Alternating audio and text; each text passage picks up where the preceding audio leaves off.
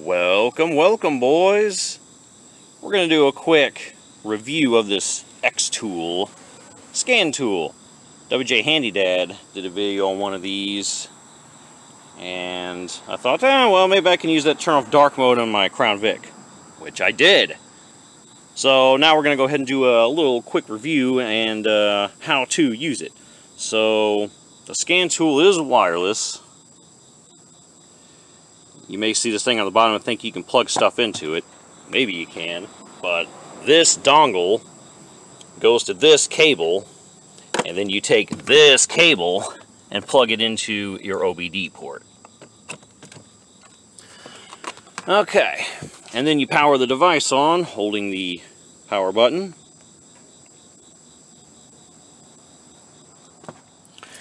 And now we'll turn the Jeep to the on position, because I was told it has a check engine light. And I confirmed and verified that when I did the headrest review. That engine light is in fact on. So let's fire this dude up and see if we can figure out what the problem is and if it's an easy repair or what's going on with it. Alright, we'll go real time here. Diagnose. Let's just do OBD2 for now. We don't need to scan any of the other modules because we're only checking to see what's going on with the engine light. So let's go, I guess we'll just go auto scan. Let's try that top one. Read trouble codes. How about stored codes? No stored codes in that module. Okay. So let's go back. Let's try that module. Read trouble codes. Stored. Catalyst system efficiency below threshold, bank 1. So to the casual observer, that would mean either the catalytic converter is going bad or the rear oxygen sensor is going bad. So what we can do is I'll start this thing up and then test the live data on it.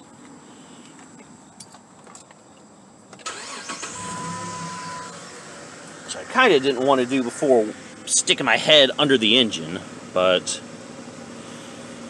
let's go ahead now and go to some live data.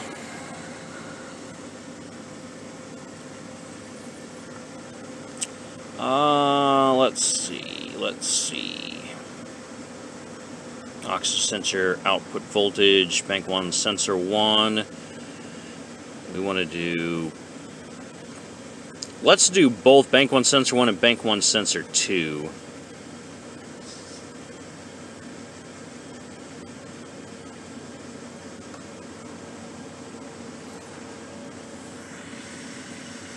Okay.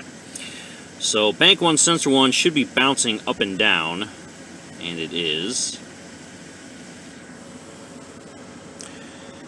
Sensor 2 seems to be kind of hovering around. Usually I use a graph for this. Can I get a graph on this?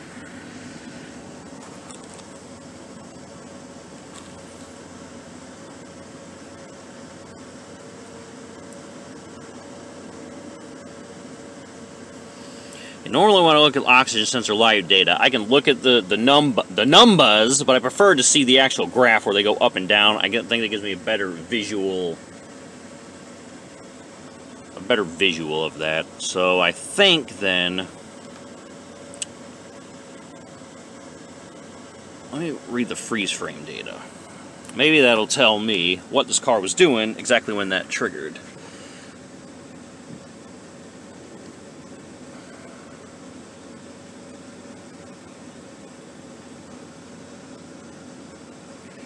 Okay, that was P0420. Well, we know that. That's the,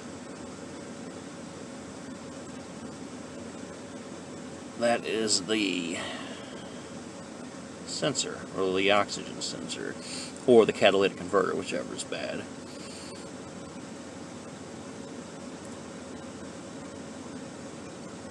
I wonder what the fuel trim's doing, though.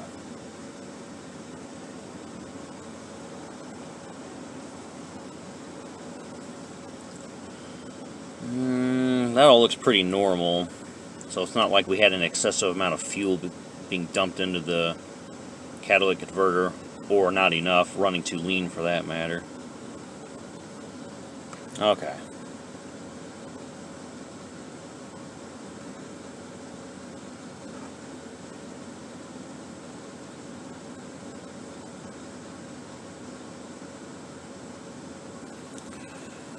Alright, well, I may use my BMW scanner, plug this in and use that for an actual visual, and then clear the code. I don't want to clear it yet.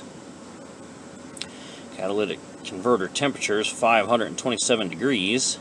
Cool. I guess that's normal.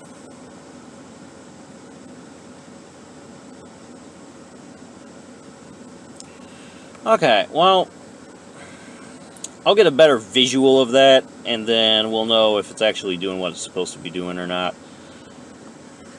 But that's a brief crash course on this particular one. But as for the diagnostics, I'll use the BMW. We'll come back with the BMW scanner. Okay, and so another way you can test your catalytic converter, other than looking at sensor data and assume it's working, is with this. So if we check what the temperature is going into the catalytic converter, it should be cooler than when it's coming out. So 250-ish degrees going in.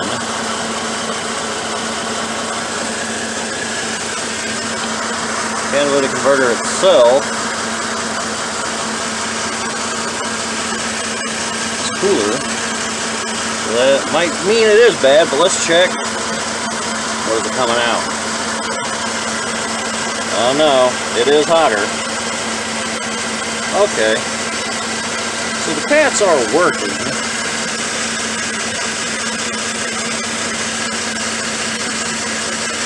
$260 versus $350. So about 100 degrees difference.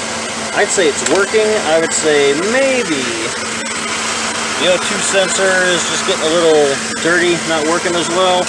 Or you could do that cheater device and put that in there like I did on my Crown Vic, and then not have to worry about it. So that's probably what I'm going to recommend to her, but I'll go ahead and also show what it would look like on a scan tool, your oxygen sensor data that you're looking for. Okay, so now I have my BMW scan tool, the one I use the most and am the most familiar with. Okay, so we have the generic catalyst system efficiency below threshold code. Current and pending, so it's still checking again. But now we want to go to data stream.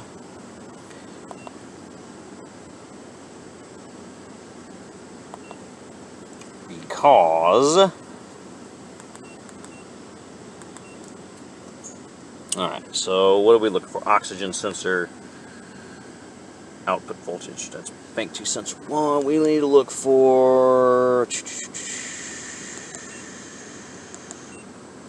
bank 1 sensor 2, which I'm guessing I passed up. It must be way up at the top and I overlooked it.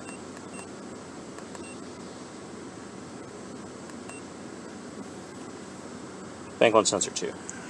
Okay, so it should be chilling between 0.5 and like 0.7-ish.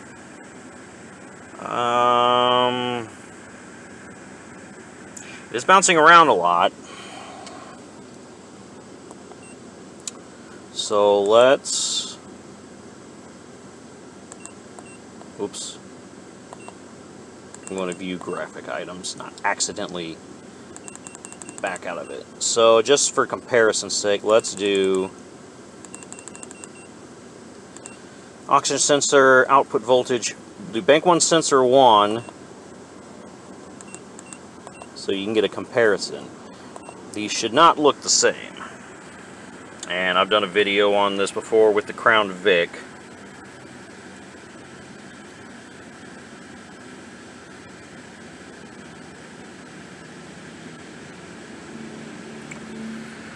So it's almost mirroring it. Look at it. Whatever sensor 1 is doing, which is what it should be doing. Sensor 1 looks perfect. This wavy line is normal for the red sensor 1. The black sensor 2 should be much higher and very steady. You know, it can go up and down a little bit, but it should not be just like this. So I am going to recommend then that she replace the rear O2 sensor before just assuming the catalytic converter is bad. I mean, after all, this thing does have 121,000 miles, and, you know, oxygen sensors are generally good for about 100,000. So I'd say it's probably due for one. Replace the rear O2 sensor, and then I might also suggest that cheater device that I used in my Crown Vic. So, alright, that is a brief course in how we used our X-Tool Bluetooth OBD. And then because I wasn't sure how to use the graph on it, or if there is a graph, we broke out the BM2 because I am most familiar with this scan tool. So, alright,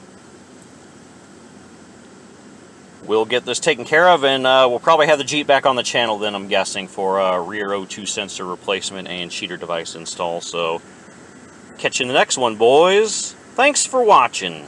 Peace.